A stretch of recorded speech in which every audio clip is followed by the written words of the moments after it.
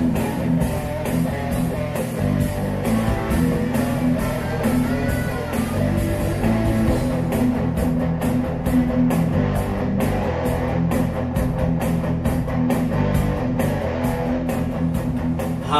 I'm Ty Whitman, the Water Sifu, and I'd like to welcome you back to part 2 in this kind of little mini-series we have that's kind of meant to go along as a companion to the 2 math DVDs. The first water math DVD where we cover basic stuff, and the second water math DVD where we cover the advanced stuff. This is like a little 2-part bonus feature. In the first part of this, we covered the subjects of specific capacity and detention time. In this one, we're going to cover the subjects of surface loading or overflow rate and the unit filter run volume. Both of those relate to kind of the treatment end of things. Let's go ahead and hop right in with the surface loading or the surface overflow rate. First off, to just kind of explain what it is we're working on here, the surface loading or the overflow rate is basically a measure of the amount of water leaving the sedimentation basin per square foot of surface area. It relates to the settling rate of the particles within that basin and the overall effectiveness of the whole process. Operating in excess of this design loading rate will not filter out all the particles and will put excess burden on the filter beds. The reason why I'm doing this stuff extra, I already kind of explained it in the first part of this if you're seeing it, but just in case you didn't see that first part, there were a couple things I really kind of felt later on that in the way of making this site an over-encompassing site, I wanted to cover these last 4 things. And I didn't put them on the DVDs because they're kind of basic formula things, but I do feel like solving them here and showing you how to go ahead and do these. Surface loading rate is basically a formula. The flow in gallons per minute divided by the surface area in square feet.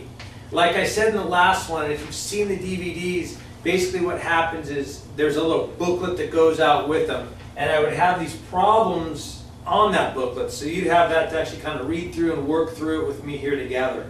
I can't send that through the camera to your homes through the computer, so I'm going to read these things out, and I'm going to read them kind of as slow as I can and repeat myself. A sedimentation basin is 100 feet long, 50 feet wide, and 20 feet deep. What is the surface overflow rate if the influent flow is 5.4 million gallons per day? Well, there's 2 things we have to get out of this. One, we have to get our flow in gallons per minute, and the other one is we have to get our surface area in square feet. I did something with this problem that you'll see a lot on the test just to kind of get you used to that, as I gave you a little more information than you need. The square foot, let's work on that, is basically just length times the width. Okay, so to get your square footage, it's length times the width. If you would want the cubic feet, you would add the depth. This problem just wants the square footage. And the question tells you a sedimentation basin is 100 feet long times 50 feet wide times 20 feet deep. We don't need the 20 feet. So to solve for surface area, it's length times width, 100 times 50. We're going to have a surface area of 5,000 square feet.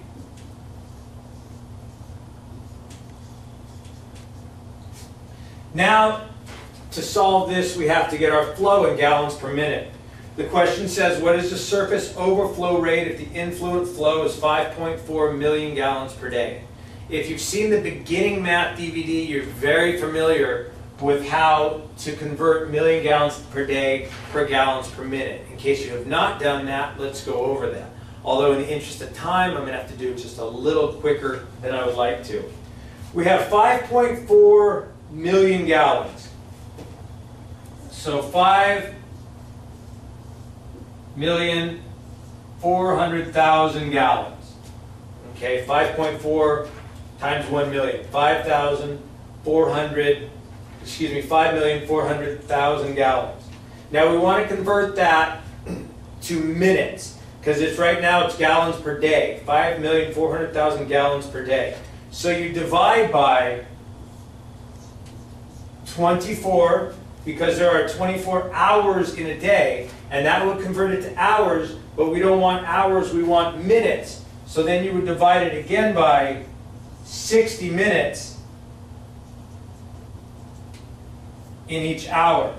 So you take 5,400,000 divided by 24 hours, divide it again by 60 minutes, and that'll give you a flow in minutes of 3,750 gallons per minute.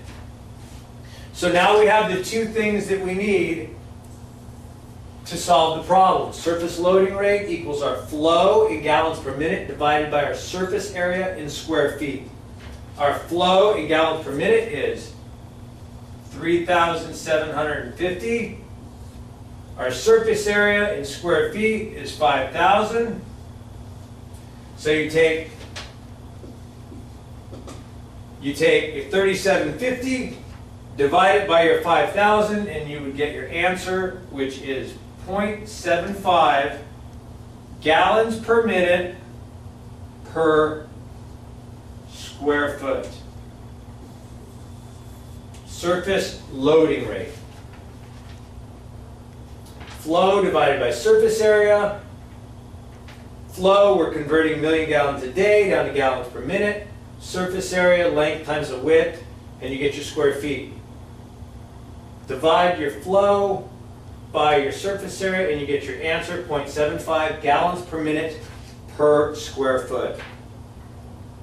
One other subject I want to cover is pretty much just a very simple formula, but I do want you to see it in case you ever see it on a test, you know how to solve it. Like I was saying, I want my site to be that one-stop place that you can go to get all that information that you need. So I decided this was kind of important to add. That's why I'm adding these four things, even though they are basically the application of formulas and kind of easy to self-teach. I want to show everything to you here. Unit filter run volume.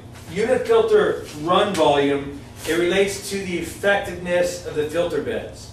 Okay, so it kind of tells you how effective your filter process is. And basically what it is it's a total gallons produced in a filter run per square foot of filter area. The formula for the unit filter run volume, and I'll abbreviate it UFRV, equals total gallons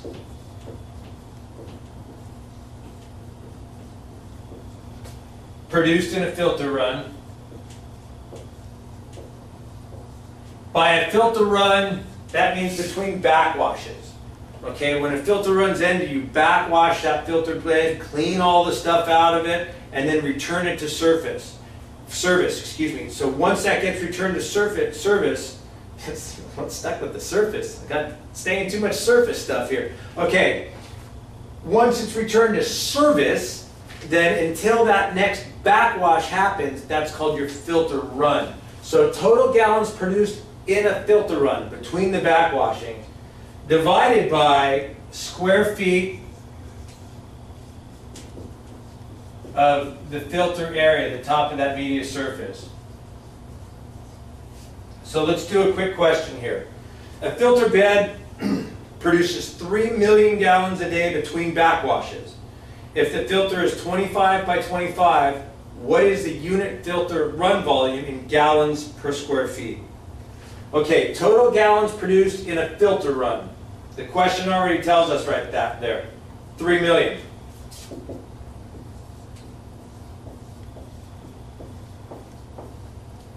It produces 3 million gallons between backwashes. If the filter is 25 by 25, what is the unit filter run volume? So the filter is 25 by 25. We want our square feet total of the filter. So length times width, 25 times 25 is going to equal 625. Square feet of filter area, 625.